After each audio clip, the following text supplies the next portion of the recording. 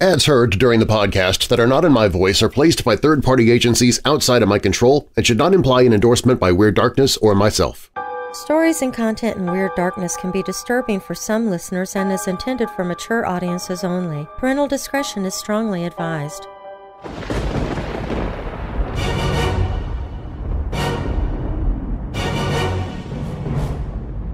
Welcome, Weirdos! I'm Darren Marlar, and this is another audiobook episode of Weird Darkness. This time, I'm sharing the classic horror science fiction short story from American author H.P. Lovecraft entitled The Color Out of Space. Written in March 1927, an unnamed narrator pieces together the story of an area known by the locals as the Blasted Heath in the hills west of the fictional town of Arkham, Massachusetts. The narrator discovers that many years ago a meteorite crashed there, poisoning every living being nearby. Vegetation grows large but foul-tasting. Animals are driven mad and deformed into grotesque shapes, and the people go insane or die one by one. So bolt your doors, lock your windows, turn off your lights, and come with me into the Weird Darkness.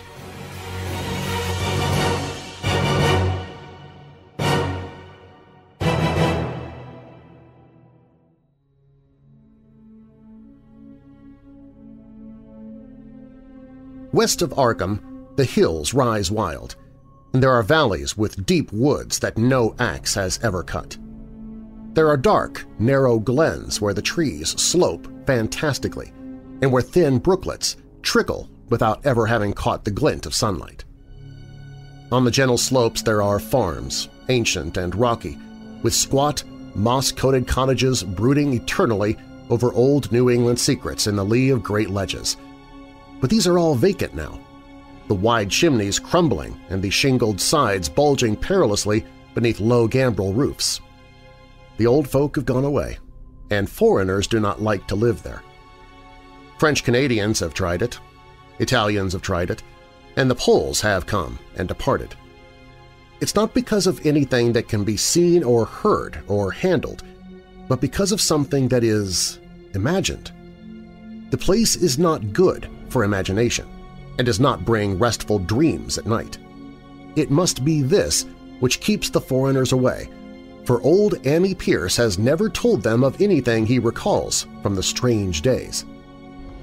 Ammi, whose head has been a little queer for years, is the only one who still remains, or who ever talks of the strange days, and he dares to do this because his house is so near the open fields and the traveled roads around Arkham.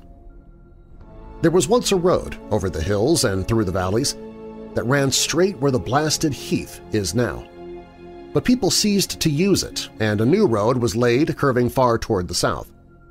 Traces of the old one can still be found amidst the weeds of a returning wilderness, and some of them will doubtless linger even when half the hollows are flooded for the new reservoir. Then the dark woods will be cut down, and the Blasted Heath will slumber far below blue waters whose surface will mirror the sky and ripple in the sun. And the secrets of the strange days will be one with the deep secrets, one with the hidden lore of old ocean and all the mystery of primal earth. When I went into the hills and vales to survey for the new reservoir, they told me the place was evil. They told me this in Arkham, and because that is a very old town full of witch legends, I thought the evil must be something which grandams had whispered to children through centuries. The name Blasted Heath seemed to me very odd and theatrical, and I wondered how it had come into the folklore of a Puritan people. Then I saw that dark westward tangle of glens and slopes for myself, and ceased to wonder at anything besides its own elder mystery. It was morning when I saw it, but shadow lurked always there. The trees grew too thickly, and their trunks were too big for any healthy New England wood. There was too much silence in the dim alleys between them, and the floor was too soft with the dank moss and mattings of infinite years of decay. In the open spaces, mostly along the line of the old road, there were little hillside farms, sometimes with all the buildings standing, sometimes with only one or two, and sometimes with only a lone chimney or fast-filling cellar. Weeds and briars reigned, and furtive, wild things rustled in the undergrowth. Upon everything was a haze of restlessness and oppression, a touch of the unreal and the grotesque, as if some vital element or perspective of Kirikursko were awry. I did not wonder that the foreigners would not stay, for this was no region to sleep in. It was too much like a landscape of Salvatore Rosa, too much like some forbidden woodcut in a tale of terror. But even all this was not so bad as the blasted heath. I knew it the moment I came upon it at the bottom of a spacious valley, for no other name could fit such a thing, or any other thing fit such a name. It was as if the poet had coined the phrase from having seen this one particular region. It must, I thought as I viewed it, be the outcome of a fire. But why had nothing new grown over these 5 acres of gray desolation that sprawled open to the sky like a great spot eaten by acid in the woods and fields? It lay largely to the north of the ancient road line, but encroached a little on the other side. I felt an odd reluctance about approaching, and did so at last only because my business took me through and past it. There was no vegetation of any kind on that broad expanse, but only a fine gray dust or ash which no wind seemed ever to blow out. The trees near it were sickly and stunted, and many dead trunks stood or lay rotting at the rim. As I walked hurriedly by, I saw the tumbled bricks and stones of an old chimney and cellar on my right, and the yawning black maw of an abandoned well whose stagnant vapors played strange tricks with the hues of the sunlight. Even the long, dark, woodland climb beyond seemed welcome in contrast, and I marveled no more at the frightened whispers of Arkham people. There had been no house or ruin near. Even in the old days the place must have been lonely and remote. And at twilight, dreading to repass that ominous spot, I walked circuitously back to the town by the curious road on the south.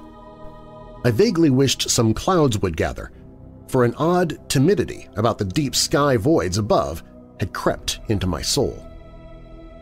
In the evening I asked old people in Arkham about the blasted heath and what was meant by that phrase "strange days" which so many evasively muttered. I could not, however, get any good answers, except that all the mystery was much more recent than I had dreamed. It was not a matter of old legendary at all, but something within the lifetime of those who spoke. It had happened in the 80s, and a family had disappeared or was killed.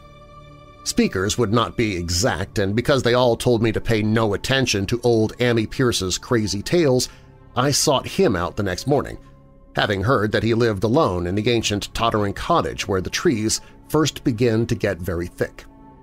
It was a fearsomely ancient place, and had begun to exude the faint, miasmal odor which clings about houses that have stood too long. Only with persistent knocking could I rouse the aged man, and when he shuffled timidly to the door, could tell that he was not glad to see me. He was not so feeble as I had expected, but his eyes drooped in a curious way, and his unkempt clothing and white beard made him seem very worn and dismal. Not knowing how he could best be launched on his tales, I feigned a matter of business, told him of my surveying, and asked vague questions about the district. He was far brighter and more educated than I had been led to think, and before I knew it, had graped quite as much of the subject as any man I had talked with in Arkham. He was not like other rustics I had known in the sections where reservoirs were to be. From him there were no protests at the miles of old wood and farmland to be blotted out, though perhaps there would have been had not his home lain outside the bounds of the future lake. Relief was all that he showed, relief at the doom of the dark, ancient valleys through which he had roamed all his life. They were better underwater now, better underwater since the strange days. And with this opening, his husky voice sank low, while his body leaned forward and his right forefinger began to point shakily and impressively. It was then that I heard the story, and as the rambling voice scraped and whispered on, I shivered again and again spite the summer day. Often I had to recall the speaker from ramblings, piece out scientific points which he knew only by a fading parrot memory of professors' talk, or bridge over gaps, where his sense of logic and continuity broke down. When he was done, I did not wonder that his mind had snapped a trifle, or that the folk of Arkham would not speak much of the blasted heath. I hurried back before sunset to my hotel, unwilling to have the stars come out above me in the open, and the next day returned to Boston to give up my position. I could not go into that dim chaos of old forest and slope again, or face another time that gray blasted heath where the black well yawned deep beside the tumbled bricks and stones. The reservoir will soon be built now, and all those elder secrets will be safe forever under watery fathoms. But even then, I do not believe I would like to visit that country by night, at least not when the sinister stars are out, and nothing could bribe me to drink the new city water of Arkham. It all began, old Amy said, with the meteorite. Before that time, there had been no wild legends at all since the witch trials, and even then these western woods were not feared half so much as the small island in the Miskatonic where the devil held court behind a curious lone altar older than the Indians. These were not haunted woods, and their fantastic dusk was never terrible till the strange days. Then there had come that white noontide cloud, that string of explosions in the air, and that pillar of smoke from the valley far in the wood. And by night, all Arkham had heard of the great rock that fell out of the sky and bedded itself in the ground beside the well at the Nahum Gardner place. That was the house which had stood where the blasted heath was to come, the trim, white Nahum Gardner house amidst its fertile gardens and orchards. Nahum had come to town to tell people about the stone and dropped in at Amy Pierce's on the way. Amy was 40 then, and all the queer things were fixed very strongly in his mind. He and his wife had gone with the 3 professors from Miskatonic University who hastened out the next morning to see their weird visitor from unknown stellar space, and had wondered why Nahum had called it so large the day before. It had shrunk, Nahum said, as he pointed out the big, brownish mound above the ripped earth and charred grass near the archaic well sweep in his front yard. But the wise men answered that stones do not shrink. Its heat lingered persistently, and Nahum declared it had glowed faintly in the night. The professors tried it with a geologist's hammer and found it was oddly soft. It was in truth so soft as to be almost plastic, and they gouged rather than chipped a specimen to take back to the college for testing. They took it in an old pail borrowed from Nahum's kitchen, for even the small piece refused to grow cool. On the trip back they stopped at Amy's to rest, and seemed thoughtful when Mrs. Pierce remarked that the fragment was growing smaller and burning the bottom of the pail. Truly, it was not large, but perhaps they had taken less than they thought. The day after that this was in June of '82, the professors had trooped out again in a great excitement. As they passed Amy's, they told him what queer things the specimen had done, and how it had faded wholly away when they put it in a glass beaker. The beaker had gone too, and the wise men talked of the strange stone's affinity for silicon. It had acted quite unbelievably in that well-ordered laboratory, doing nothing at all and showing no occluded gases when heated on charcoal, being wholly negative in the borax bead, and soon proving itself absolutely non-volatile at any producible temperature, including that of the oxyhydrogen blowpipe. On an anvil it appeared highly malleable, and in the dark its luminosity was very marked. Stubbornly refusing to grow cool, it soon had the college in a state of real excitement, and when upon heating before the spectroscope it displayed shining bands unlike any known colors of the normal spectrum. There was much breathless talk of new elements, bizarre optical properties, and other things which puzzled men of science are wont to say when faced by the unknown. Hot as it was, they tested it in a crucible with all the proper reagents. Water did nothing. Hydrochloric acid was the same. Nitric acid and even aqua regia merely hissed and spattered against its torrid invulnerability. Amy had difficulty in recalling all these things but recognized some solvents as I mentioned them in the usual order of use. There were ammonia and caustic soda, alcohol and ether, nauseous carbon disulfide, and a dozen others. But although the weight grew steadily less as time passed and the fragment seemed to be slightly cooling, there was no change in the solvents to show that they had attacked the substance at all. It was a metal, though, beyond a doubt. It was magnetic, for one thing, and after its immersion in the acid solvents, there seemed to be a faint trace of windmastatin figures found on meteoric iron. When the cooling had grown very considerable, the testing was carried on in glass, and it was in a glass beaker that they left all the chips made of the original fragment during the work. The next morning, both chips and beaker were gone without trace, and only a charred spot marked the place on the wooden shelf where they had been. All this the professors told Amy as they paused at his door, and once more he went with them to see the stony messenger from the stars, though this time his wife did not accompany him. It had now most certainly shrunk, and even the sober professors could not doubt the truth of what they saw. All around the dwindling brown lump near the well was a vacant space, except where the earth had caved in and whereas it had been a good 7 feet across the day before. It was now scarcely 5. It was still hot, and the sages studied its surface curiously as they detached another and larger piece with hammer and chisel. They gouged deeply this time, and as they pried away the smaller mass, they saw that the core of the thing was not quite homogeneous. They had uncovered what seemed to be the side of a large colored globule embedded in the substance. The color, which resembled some of the bands in the meteor's strange spectrum, was almost impossible to describe, and it was only by analogy that they called it color at all. Its texture was glossy, and upon tapping it appeared to promise both brittleness and hollowness. One of the professors gave it a smart blow with a hammer, and it burst with a nervous little pop. Nothing was emitted, and all trace of the thing vanished with the puncturing. It left behind a hollow, spherical space about 3 inches across, and all thought it probable that others would be discovered as the enclosing substance wasted away.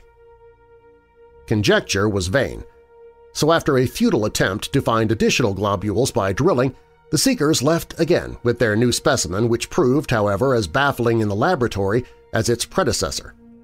Aside from being almost plastic, having heat, magnetism, and slight luminosity, cooling slightly in powerful acids, possessing an unknown spectrum, wasting away in air, and attacking silicon compounds with mutual destruction as a result, it presented no identifying features whatsoever, and at the end of the tests, the college scientists were forced to own that they could not place it. It was nothing of this earth, but a piece of the great outside, and as such, dowered with outside properties and obedient to outside laws. That night, there was a thunderstorm, and when the professors went out to Nahum's the next day, they met with a bitter disappointment. The stone, magnetic as it had been, must have had some peculiar electric property, for it had drawn the lightning, as Nahum said, with a singular persistence. 6 times within an hour, the farmer saw the lightning strike the furrow in the front yard, and when the storm was over, nothing remained but a ragged pit by the ancient well sweep, half choked with a caved-in earth. Digging had borne no fruit, and the scientists verified the fact of the utter vanishment.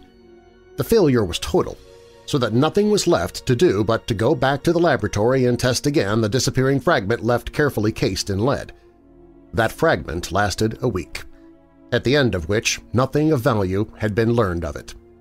When it had gone, no residue was left behind, and in time the professors felt scarcely sure they had indeed seen with waking eyes that cryptic vestige of the fathomless gulfs outside, that lone, weird message from other universes and other realms of matter, force, and entity. As was natural, the Arkham papers made much of the incident with its collegiate sponsoring and sent reporters to talk with Nahum Gardner and his family. At least one Boston daily also sent a scribe, and Nahum quickly became a kind of local celebrity. He was a lean, genial person of about 50, living with his wife and 3 sons on the pleasant farmstead in the valley. He and Amy exchanged visits frequently, as did their wives, and Amy had nothing but praise for him after all these years. He seemed slightly proud of the notice his place had attracted, and talked often of the meteorite in the succeeding weeks. That July and August were hot, and Nahum worked hard at his haying in the 10-acre pasture across Chapman's Brook, his rattling wain wearing deep ruts in the shadowy lanes between. The labor tired him more than it had in other years, and he felt that age was beginning to tell on him. Then fell the time of fruit and harvest. The pears and apples slowly ripened, and Nahum vowed that his orchards were prospering as never before. The fruit was growing to phenomenal size and unwanted gloss, and in such abundance that extra barrels were ordered to handle the future crop. But with the ripening came sore disappointment, for of all that gorgeous array of specious lusciousness, not one single jot was fit to eat. Into the fine flavor of the pears and apples had crept a stealthy bitterness and sickishness, so that even the smallest bites induced a lasting disgust. It was the same with the melons and tomatoes, and Nahum sadly saw that his entire crop was lost. Quick to connect events, he declared that the meteorite had poisoned the soil and thanked heaven that most of the other crops were in the upland lot along the road. Winter came early and was very cold. Amy saw Nahum less often than usual and observed that he'd begun to look worried. The rest of his family, too, seemed to have grown taciturn and were far from steady in their church-going or their attendance at the various social events of the countryside.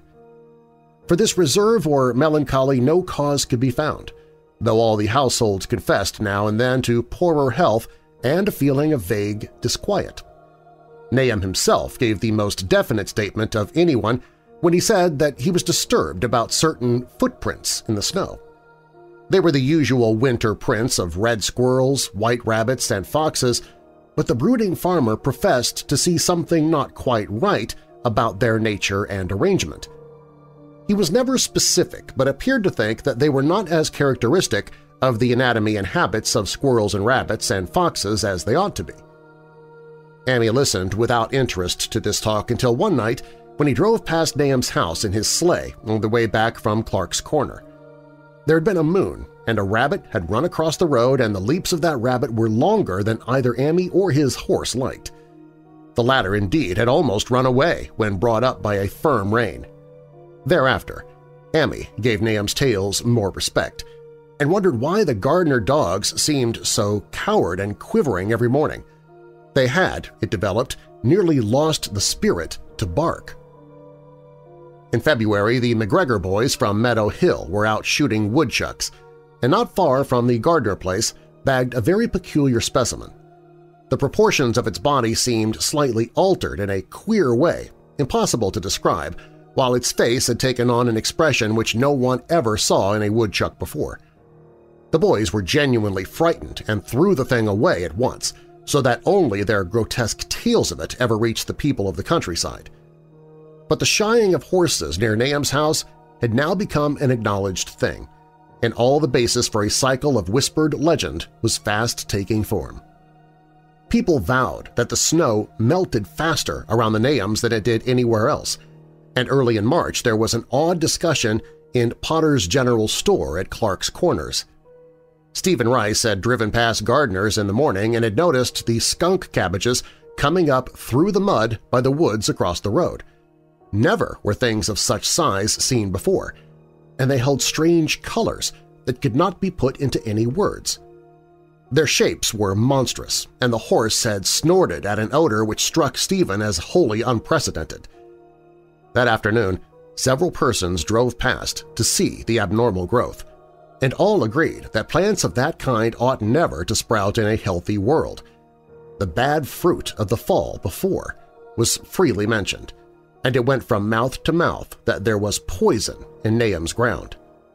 Of course it was the meteorite, and remembering how strange the men from the college had found that stone to be, several farmers spoke about the matter to them. One day they paid Nahum a visit, but having no love of wild tales and folklore, were very conservative in what they inferred. The plants were certainly odd, but all skunk cabbages are more or less odd in shape and hue. Perhaps some mineral element from the stone had entered the soil, but it would soon be washed away.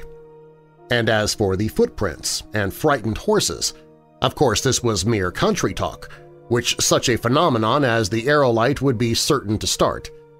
There was really nothing for serious men to do in cases of wild gossip, for superstitious rustics will say and believe anything.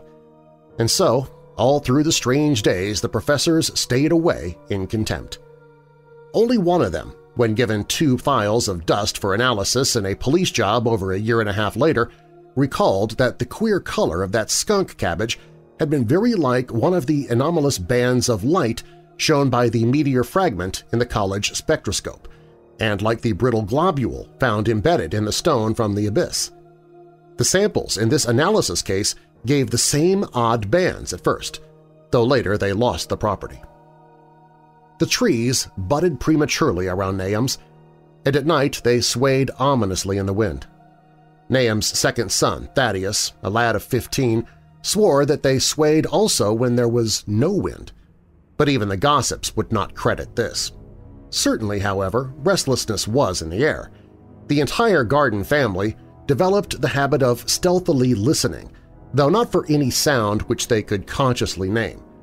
The listening was, indeed, rather a product of moments when consciousness seemed half to slip away. Unfortunately, such moments increased week by week, till it became common speech that something was wrong with all Nahum's folks. When the early saxifrage came out, it had another strange color, not quite like that of the skunk cabbage but plainly related and equally unknown to anyone who saw it. Nahum took some blossoms to Arkham and showed them to the editor of the Gazette, but that dignitary did no more than write a humorous article about them in which the dark fears of rustics were held up to polite ridicule. It was a mistake of Nahum's to tell a stolid city man about the way the great, overgrown morning cloak butterflies behaved in connection with these saxifrages. April brought a kind of madness to the country folk and began that disuse of the road past Nahum's which led to its ultimate abandonment. It was the vegetation. All the orchard trees blossomed forth in strange colors, and through the stony soil of the yard and adjacent pasturage there sprang up a bizarre growth which only a botanist could connect with the proper flora of the region. No sane, wholesome colors were anywhere to be seen, except in the green grass and leafage, but everywhere were those hectic and prismatic variants of some diseased underlying primary tone without a place among the known tints of earth. The Dutchman's breeches became a thing of sinister menace, and the bloodroots grew insolent in their chromatic perversion. Amy and the gardeners thought that most of the colors had a sort of haunting familiarity and decided that they reminded one of the brittle globule in the meteor. Nahum plowed and sowed the 10-acre pasture and the upland lot, but did nothing with the land around the house. He knew it would be of no use, and hoped that the summer's strange growths would draw all the poison from the soil. He was prepared for almost anything now, and had grown used to the sense of something near him waiting to be heard. The shunning of his house by neighbors told on him, of course, but it told on his wife more. The boys were better off, being at school each day, but they could not help being frightened by the gossip. Thaddeus, an especially sensitive youth, suffered the most. In May the insects came, and Nahum's place became a nightmare of buzzing and crawling. Most of the creatures seemed not quite usual in their aspects and motions, and their nocturnal habits contradicted all former experience. The gardeners took to watching at night, watching in all directions at random for something. They could not tell what. It was then that they owned that Thaddeus had been right about the trees. Mrs. Gardner was the next to see it from the window as she watched the swollen boughs of a maple against a moonlit sky. The boughs surely moved, and there was no wind. It must be the sap. Hey Weirdos, it's Darren and I have an update on our fundraiser. As you know, October is our birthday month here on Weird Darkness, making 9 years now that I've been doing the podcast, and while it's our birthday, we also want the gifts to go to those who help people who suffer from depression, anxiety, or thoughts of suicide or self-harm. So that's what our annual Overcoming the Darkness campaign is all about. It's the only fundraiser that I do all year long, all October long. You can bring hope to those who are lost in the darkness, and you can make a donation right now. Visit WeirdDarkness.com/overcoming. That's WeirdDarkness.com/overcoming. You folks had me a little worried there at the beginning of the month because we didn't have anything the first couple of days, and you had me biting my fingernails, but a lot of you came through just within the last 24 hours. Deborah jumped online, and she was the very first person to give, and she gave $5. Deborah, thank you so much for getting the momentum started. McCullough sent in $20, Diana sent in $30, and then Karen, Dawn, and Mary each gave $50. We're up to $205 now. Our goal is to raise $5,000, and you can donate right now at WeirdDarkness.com/overcoming. The total that we do finally bring in is going to be divided equally between 4 different organizations that help people who struggle with depression, and I'll close out the fundraiser at the end of October, probably the end of Halloween night, and then announce how much we raised. Again, $5,000 is our goal. We're at $205 right now, so we got a long way to go. You can help us get there. To donate or get more information about the fundraiser and the 4 organizations that we're supporting, visit WeirdDarkness.com/overcoming. Again, I'm only conducting this fundraiser during the month of October, so please give right now while you're thinking about it. WeirdDarkness.com/overcoming. Strangeness had come into everything growing now, yet it was none of Nahum's family at all who made the next discovery. Familiarity had dulled them, and what they could not see was glimpsed by a timid windmill salesman from Bolton who drove by one night in ignorance of the country legends. What he told in Arkham was given a short paragraph in the Gazette, and it was there that all the farmers, Nahum included, saw it first. The night had been dark and the buggy lamps faint, but around a farm in the valley which everyone knew from the account must be Nahum's, the darkness had been less thick. A dim though distinct luminosity seemed to inhere in all the vegetation, grass, leaves, and blossoms alike, while at one moment a detached piece of the phosphorescence appeared to stir furtively in the yard near the barn. The grass had so far seemed untouched, and the cows were freely pastured in the lot near the house, but toward the end of May the milk began to be bad. Then Nahum had the cows driven to the uplands, after which this trouble ceased. Not long after this, the change in grass and leaves became apparent to the eye. All the verdure was going gray and was developing a highly singular quality of brittleness. Amy was now the only person who ever visited the place, and his visits were becoming fewer and fewer. When school closed, the gardeners were virtually cut off from the world, and sometimes let Amy do their errands in town. They were failing curiously both physically and mentally, and no one was surprised when the news of Mrs. Gardner's madness stole around. It happened in June, about the anniversary of the meteor's fall, and the poor woman screamed about things in the air which she could not describe. In her raving, there was not a single specific noun, but only verbs and pronouns. Things moved and changed and fluttered, and ears tingled to impulses which were not wholly sounds. Something was taken away. She was being drained of something. Something was fastening itself on her that ought not to be. Someone must make it keep off. Nothing was ever still in the night. The walls and windows shifted. Nahum did not send her to the county asylum, but let her wander about the house as long as she was harmless to herself and others. Even when her expression changed, he did nothing. But when the boys grew afraid of her, and Thaddeus nearly fainted at the way she made faces at him, he decided to keep her locked in the attic. By July, she had ceased to speak and crawled on all fours, and before that month was over, Nahum got the mad notion that she was slightly luminous in the dark, as he now clearly saw was the case with the nearby vegetation. It was a little before this that the horses had stampeded. Something had aroused them in the night, and their neighing and kicking in their stalls had been terrible. There seemed virtually nothing to do to calm them, and when Nahum opened the stable door, they all bolted out like frightened woodland deer. It took a week to track all 4, and when found, they were seen to be quite useless and unmanageable. Something had snapped in their brains, and each one had to be shot for its own good. Nahum borrowed a horse from Amy for his haying, but found it would not approach the barn. It shied, balked, and whinnied, and in the end he could do nothing but drive it into the yard while the men used their own strength to get the heavy wagon near enough the hayloft for convenient pitching. And all the while, the vegetation was turning gray and brittle. Even the flowers, whose hues had been so strange, were graying now, and the fruit was coming out gray and dwarfed and tasteless. The asters and goldenrod bloomed gray and distorted, and the roses and zinnias and hollyhocks in the front yard were such blasphemous-looking things that Nahum's oldest boy Zenas cut them down.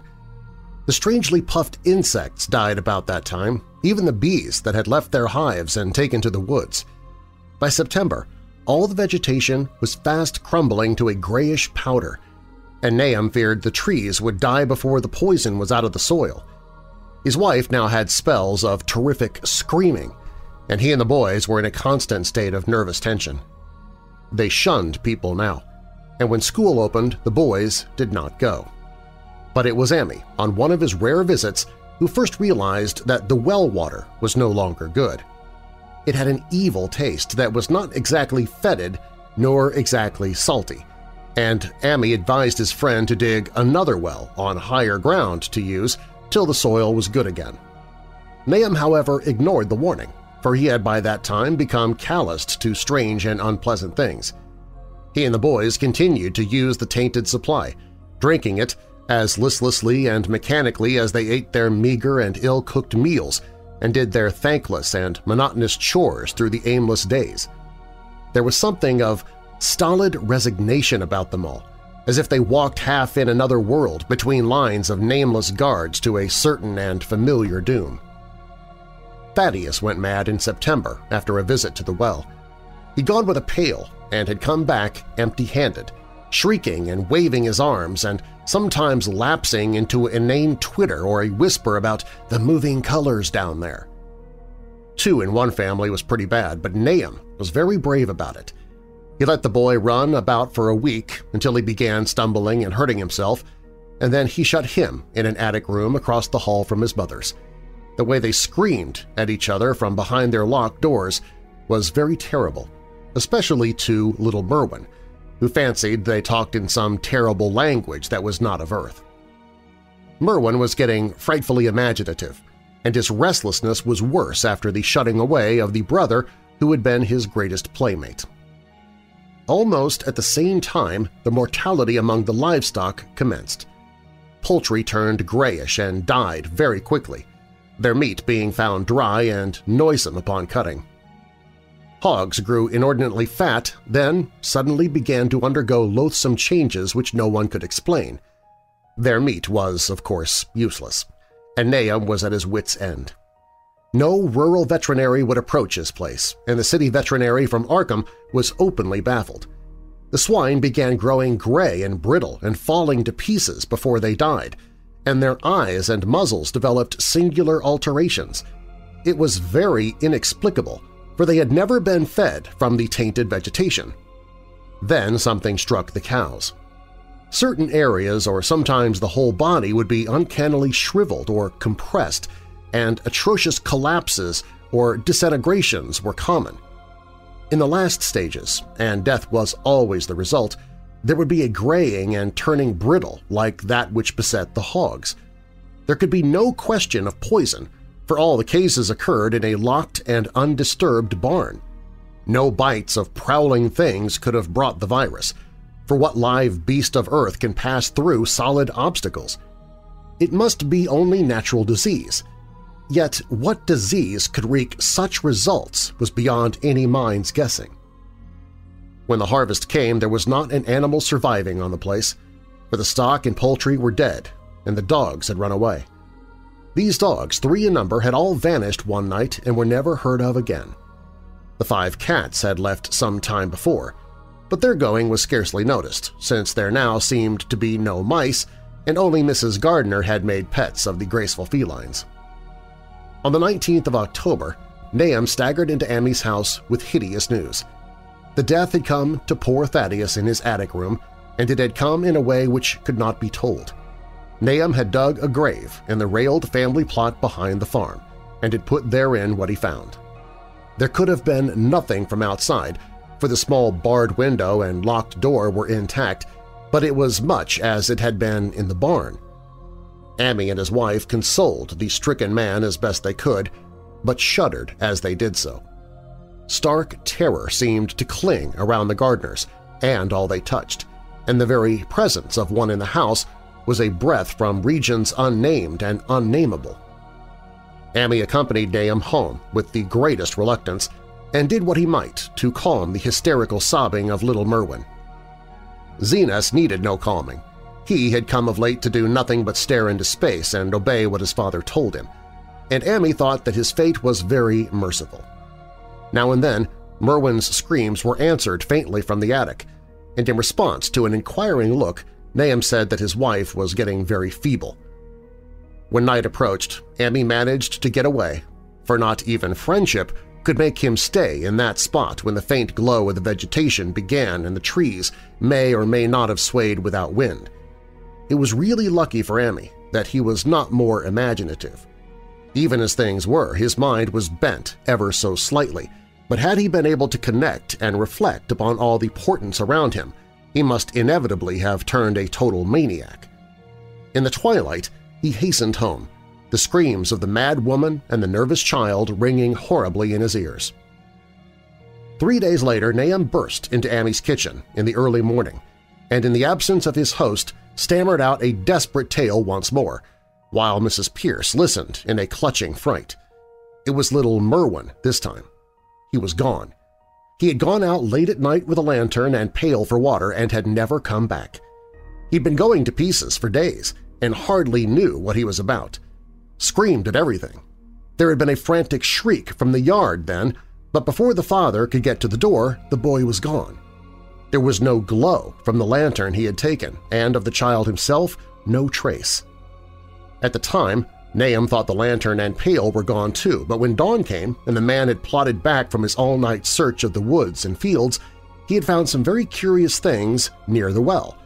There was a crushed and apparently somewhat melted mass of iron, which had certainly been the lantern, while a bent handle and twisted iron hoops beside it, both half-fused, seemed to hint at the remnants of the pail. That was all. Nahum was past imagining. Mrs. Pierce was blank, and Amy, when he had reached home and heard the tale, could give no guess. Merwin was gone, and there would be no use in telling the people around who shunned all Gardners now. No use either in telling the city people at Arkham who laughed at everything. Thad was gone, and now Merwin was gone. Something was creeping and waiting to be seen and heard. Nahum would go soon, and he wanted Amy to look after his wife and Zenas if they survived him. It must all be a judgment of some sort, though he could not fancy what for, since he had always walked uprightly in the Lord's ways so far as he knew. For over 2 weeks, Amy saw nothing of Nahum, and then, worried about what might have happened, he overcame his fears and paid the Gardner place a visit. There was no smoke from the great chimney, and for a moment the visitor was apprehensive of the worst. The aspect of the whole farm was shocking. Grayish, withered grass and leaves on the ground, vines falling in brittle wreckage from archaic walls and gables, and great bare trees clawing up at the gray November sky with a studied malevolence which Amy could not but feel had come from subtle changes in the tilt of the branches. But Nahum was alive after all. He was weak and lying on a couch in the low-ceiled kitchen, but perfectly conscious and able to give simple orders to Zenas. The room was deadly cold, and as Amy visibly shivered, the host shouted huskily to Zenas for more wood. Wood, indeed, was sorely needed, since the cavernous fireplace was unlit and empty, with a cloud of soot blowing about in the chill wind that came down the chimney. Presently, Nahum asked him if the extra wood had made him any more comfortable, and then Amy saw what had happened. The stoutest cord had broken at last, and the hapless farmer's mind was proof against more sorrow. Questioning tactfully, Amy could get no clear data at all about the missing Zenas. "In the well! He lives in the well!" was all that the clouded father would say. Then there flashed across the visitor's mind a sudden thought of the mad wife, and he changed his line of inquiry. "Nabby? Why, here she is," was the surprised response of poor Nahum, and Amy soon saw that he must search for himself. Leaving the harmless babbler on the couch, He took the keys from their nail beside the door and climbed the creaking stairs to the attic. It was very close and noisome up there, and no sound could be heard from any direction. Of the 4 doors in sight, only one was locked, and on this he tried various keys of the ring he had taken. The 3rd key proved the right one, and after some fumbling, Amy threw open the low, white door. It was dark inside, for the window was small and half obscured by the crude wooden bars, and Amy could see nothing at all on the wide planked floor. The stench was beyond enduring, and before proceeding further, he had to retreat to another room and return with his lungs filled with breathable air. When he did enter, he saw something dark in the corner, and upon seeing it more clearly he screamed outright. While he screamed, he thought a momentary cloud eclipsed the window, and a second later he felt himself brushed as if by some hateful current of vapor. Strange colors danced before his eyes, and had not a present horror numbed him, he would have thought of the globule in the meteor that the geologist's hammer had shattered, and of the morbid vegetation that had sprouted in the spring. As it was, he thought only of the blasphemous monstrosity which confronted him, and which all too clearly had shared the nameless fate of young Thaddeus and the livestock.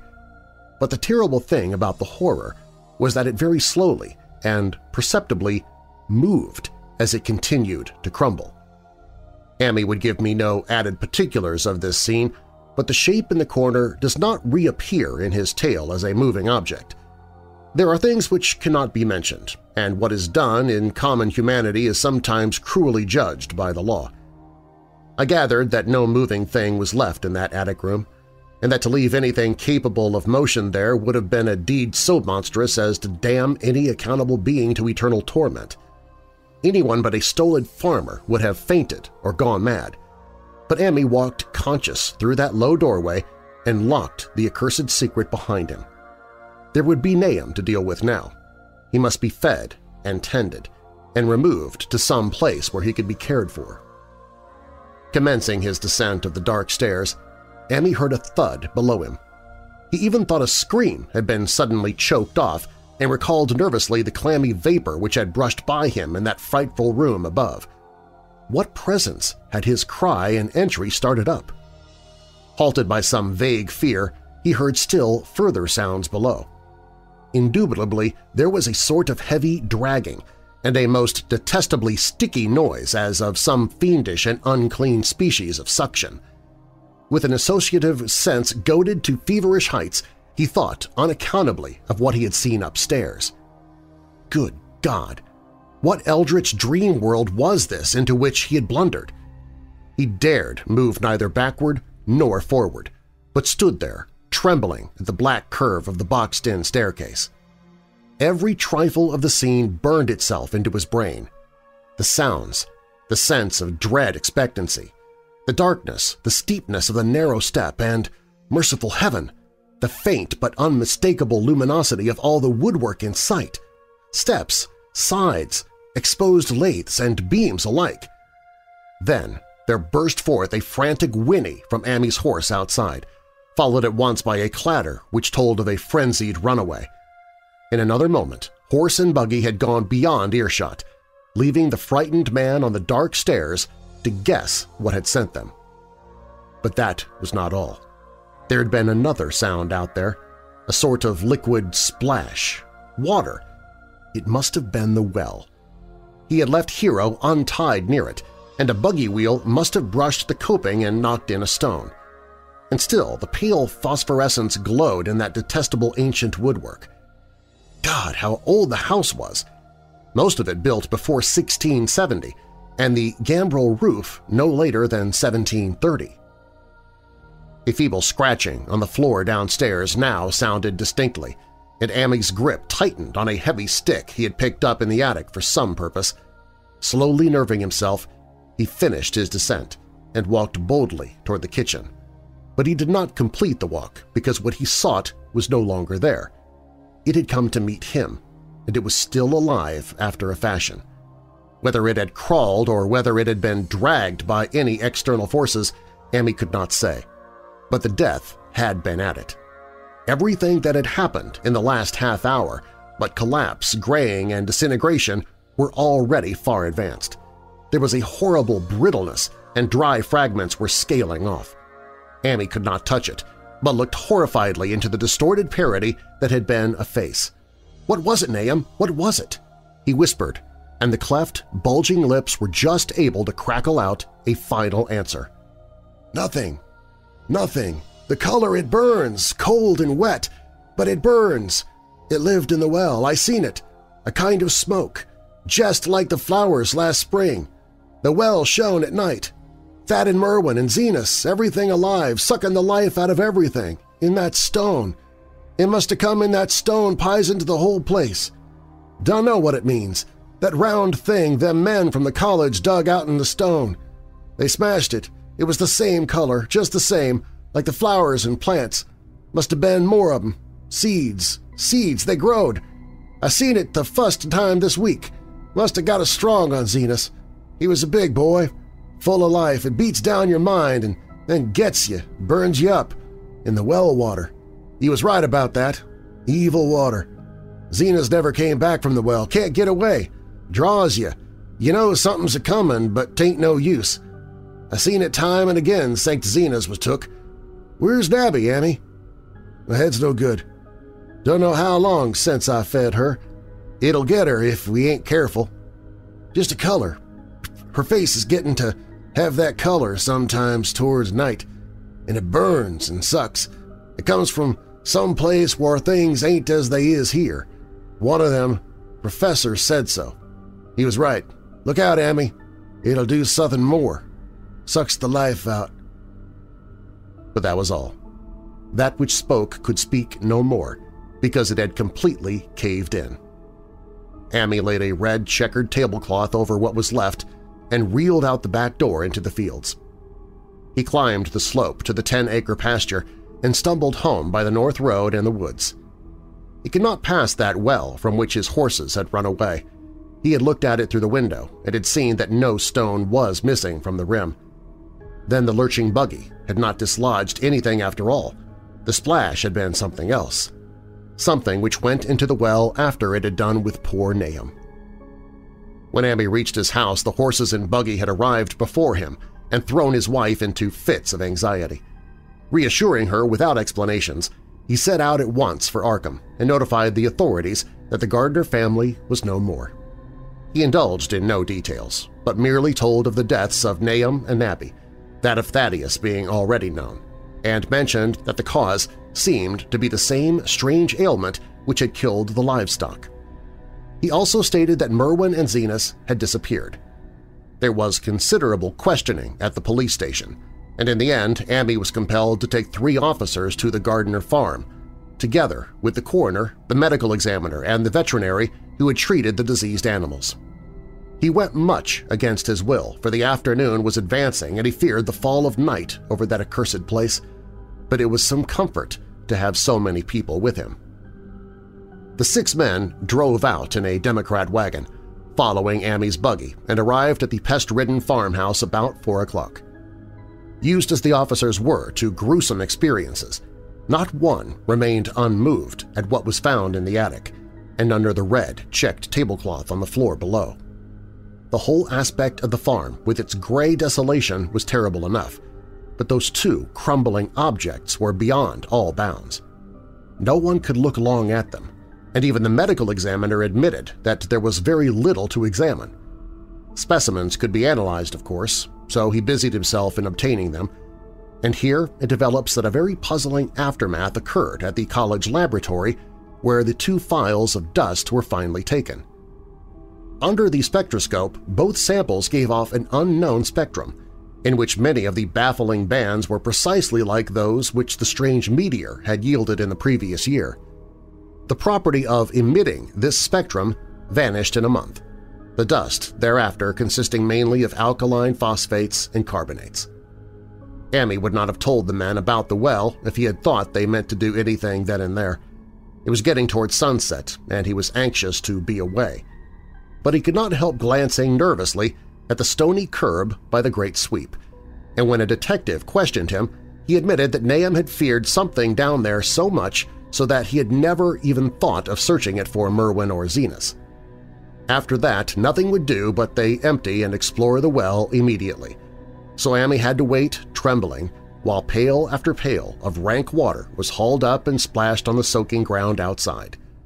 The men sniffed in disgust at the fluid and, towards the last, held their noses against the odor they were uncovering.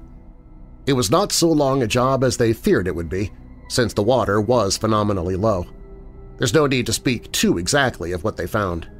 Merwin and Zenas were both there, in part, though the vestiges were mainly skeletal.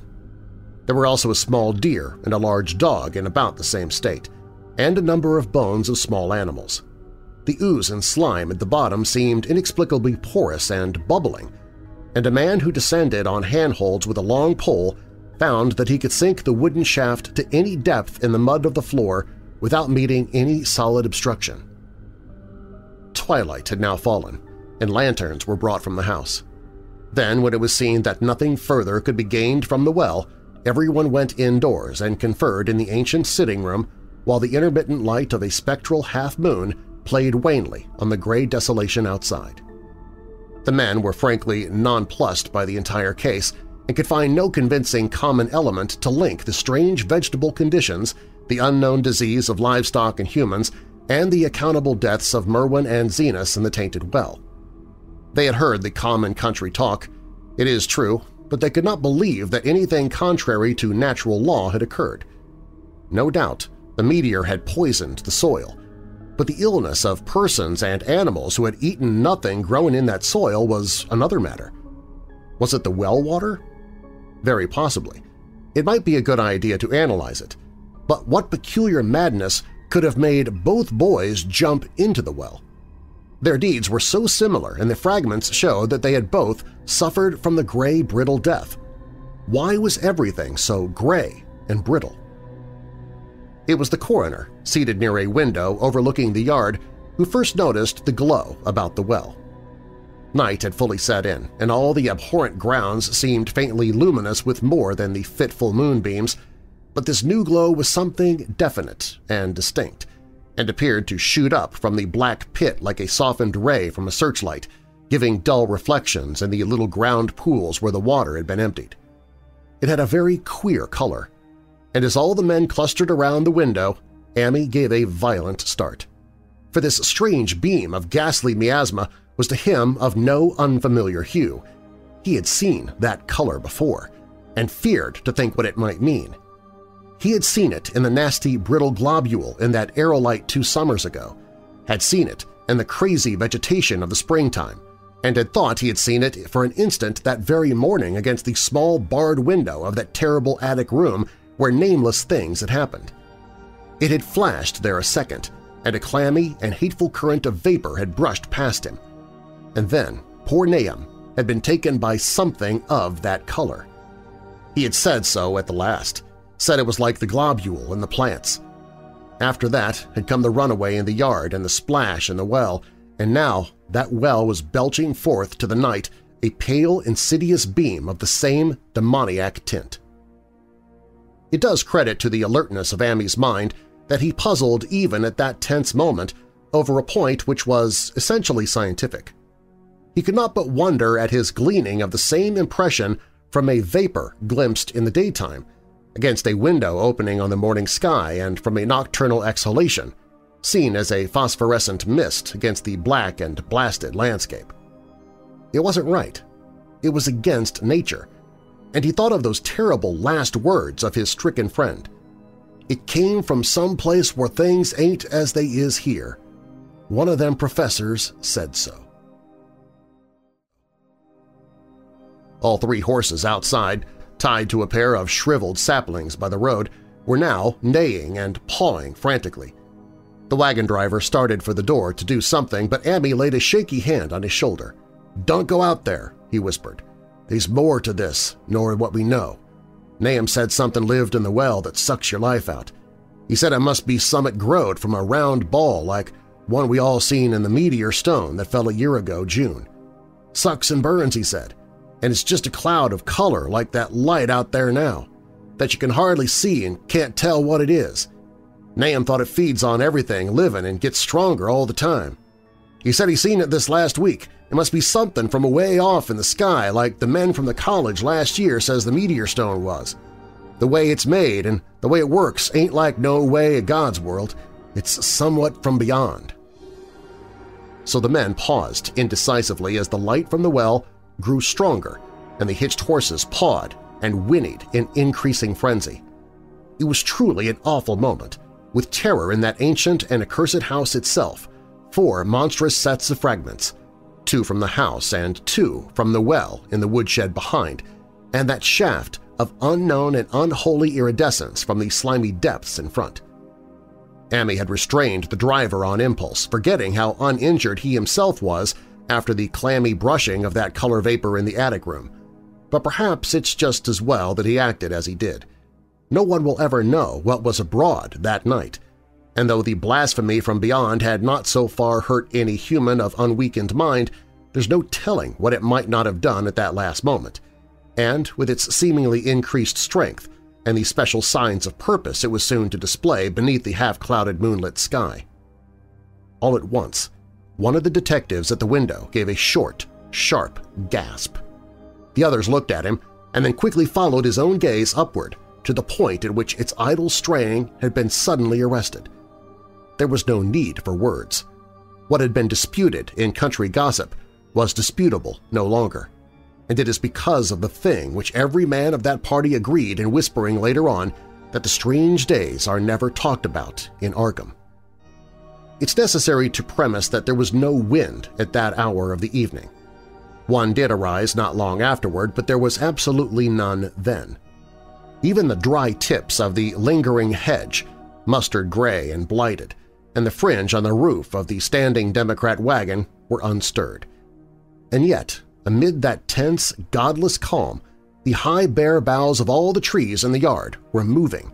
They were twitching morbidly and spasmodically, clawing in convulsive and epileptic madness at the moonlit clouds, scratching impotently in the noxious air as if jerked by some allied and bodiless line of linkage with subterranean horrors writhing and struggling below the black roots.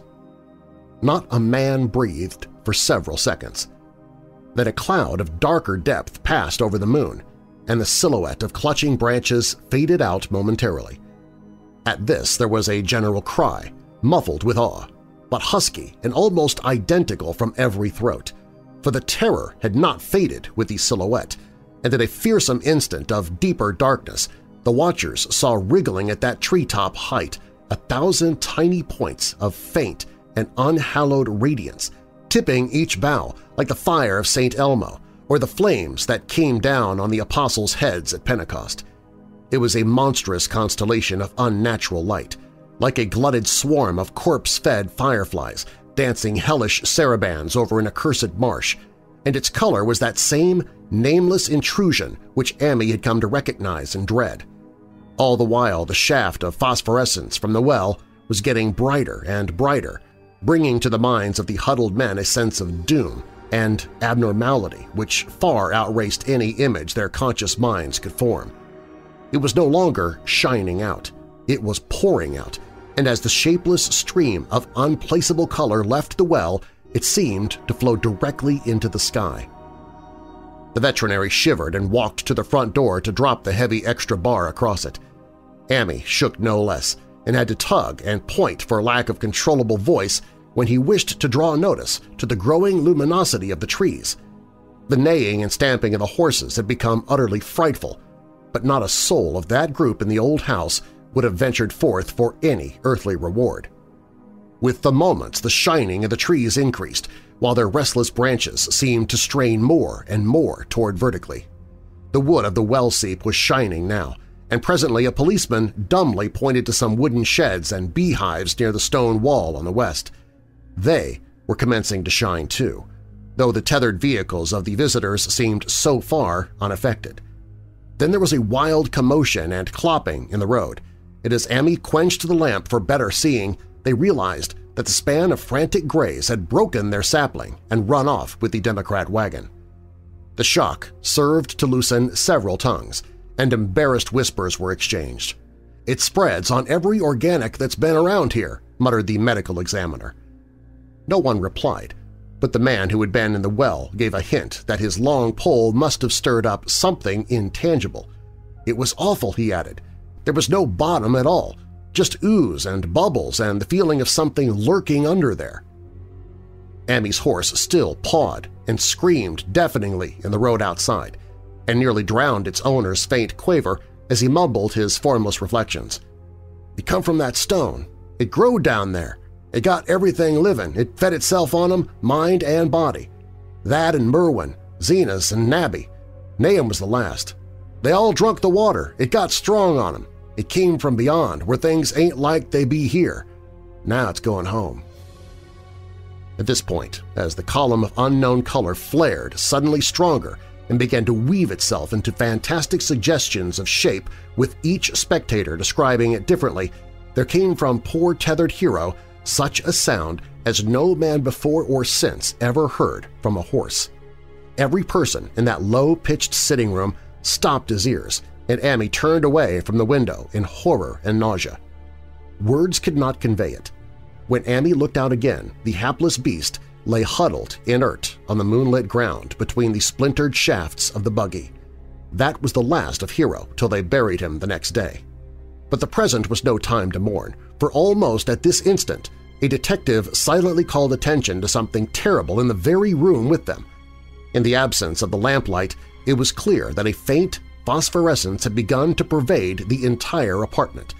It glowed on the broad-planked floor and the fragment of rag carpet, and shimmered over the sashes of the small-paned windows.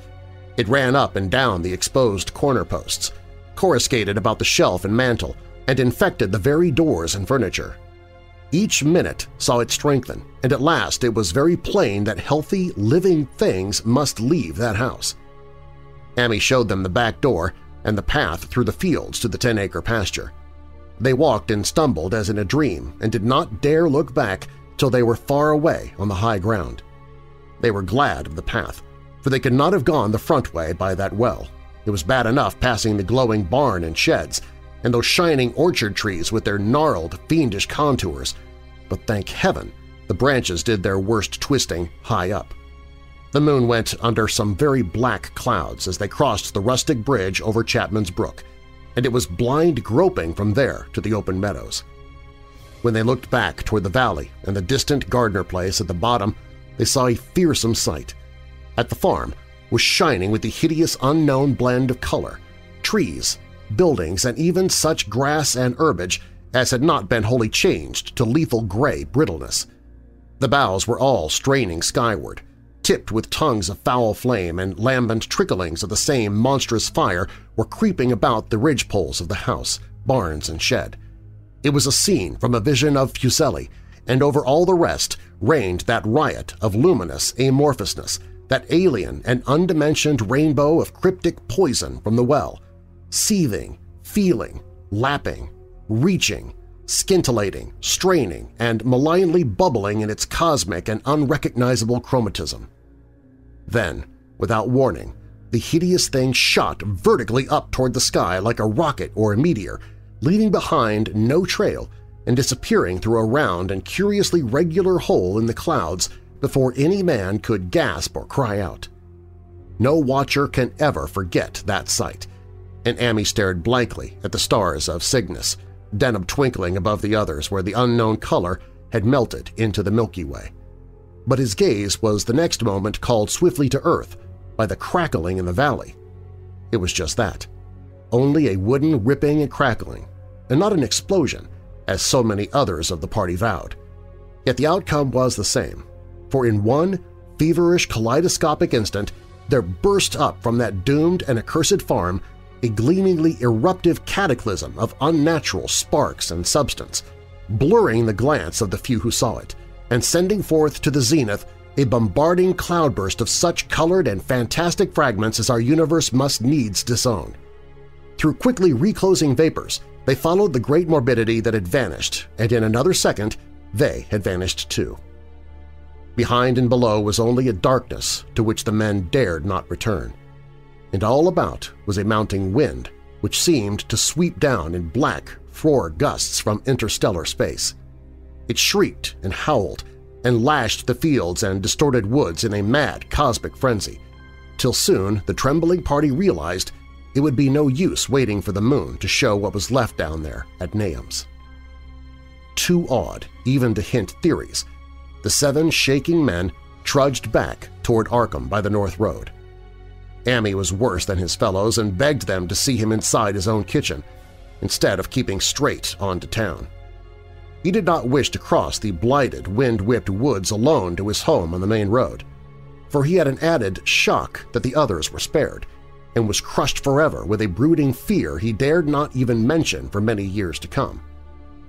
As the rest of the watchers on that tempestuous hill had stolidly set their faces toward the road, Amy had looked back an instant at the shadowed valley of desolation so lately sheltering his ill-starred friend.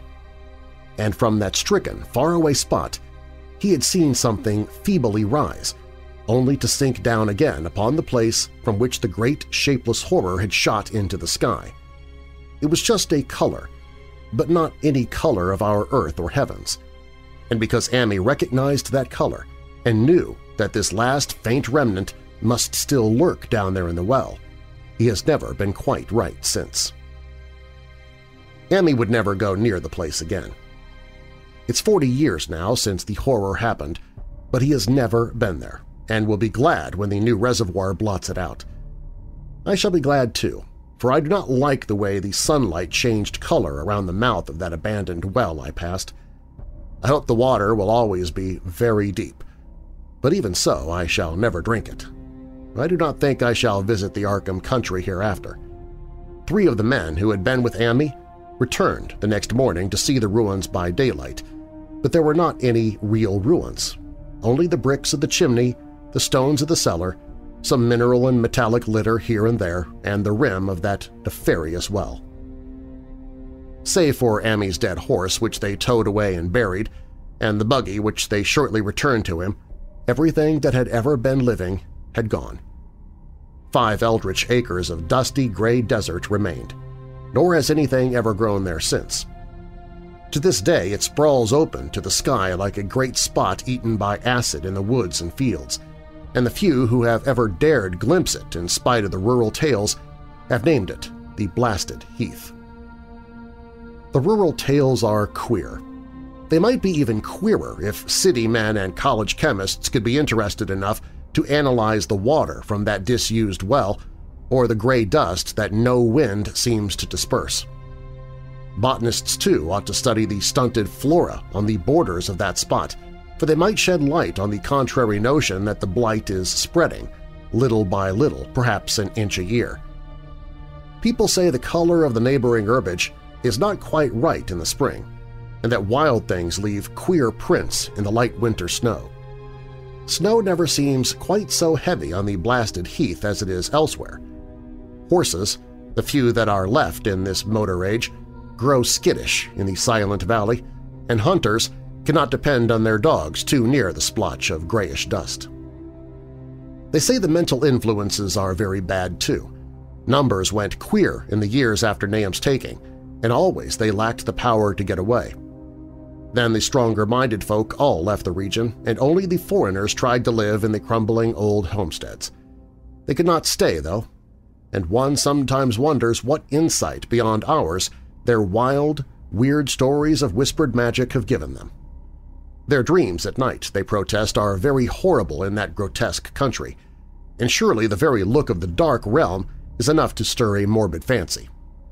No traveler has ever escaped a sense of strangeness in those deep ravines, and artists shiver as they paint thick woods whose mystery is as much of the spirits as of the eye. I myself am curious about the sensation I derived from my one lone walk before Amy told me his tale. When twilight came, I had vaguely wished some clouds would gather, for an odd timidity about the deep sky voids above had crept into my soul. Do not ask me for my opinion. I do not know, that is all. There was no one but Amy to question, for Arkham people will not talk about the strange days, and all 3 professors who saw the aerolite and its colored globule are dead. There were other globules, depend upon that. One must have fed itself and escaped, and probably there was another which was too late. No doubt is still down the well. I know there was something wrong with the sunlight I saw above the miasmal brink. The rustics say the blight creeps an inch a year, so perhaps there is a kind of growth or nourishment even now. But whatever demon hatchling is there, it must be tethered to something, or else it would quickly spread.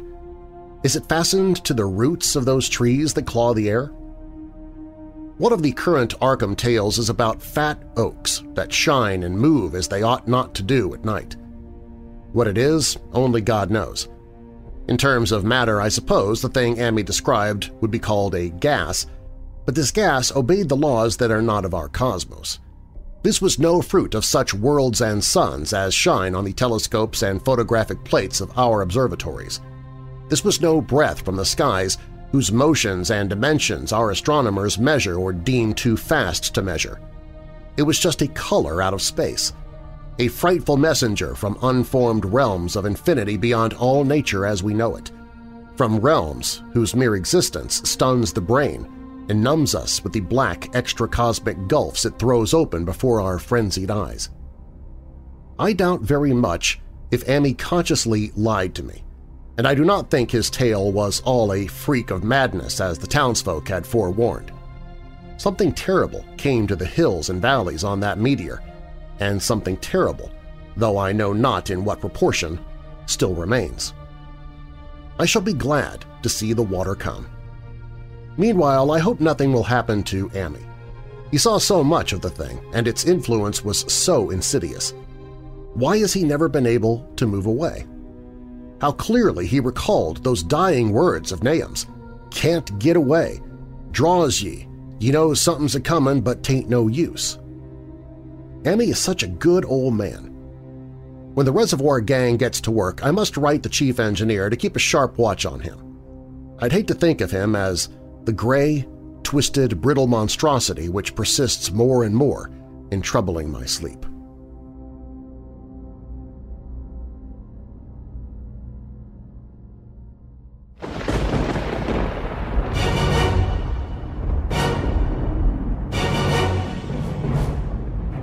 Thanks for listening. If you like what you just heard, please share it with someone you know who loves the paranormal or strange stories, true crime, monsters, or unsolved mysteries like you do. And please leave a rating and review in the podcast app you listen from. Doing so helps Weird Darkness to get noticed. You can also email me anytime with your questions or comments through the website at WeirdDarkness.com. The Color Out of Space was written by H.P. Lovecraft. Weird Darkness is a production and trademark of Marlar House Productions. Copyright Weird Darkness. I'm Darren Marlar. Thanks for joining me in the Weird Darkness.